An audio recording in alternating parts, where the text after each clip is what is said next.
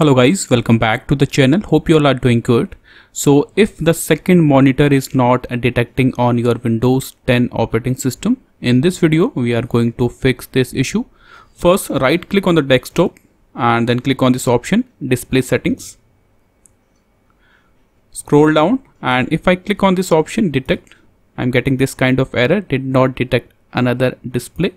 First, click on this option, advanced display settings, and check if your second display is showing here or not. If you are getting the same error like me, the second display is not showing, move on to the next method. Update your graphic driver. So for this, right click on the Windows icon, then click on this option, device manager. Now you will see this kind of window, device manager. Now click on this option, display adapters, expand this option, and this is my Intel graphic driver. Right click on it, then click on update driver, then click on search automatically. So this will update your graphic driver. Click on close. The one more step you can try is, again right click on Intel graphic, then click on update driver.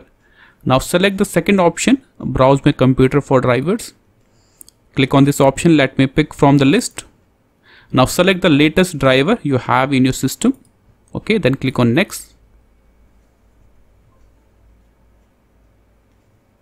So this will help you to update your graphic driver. Click on close.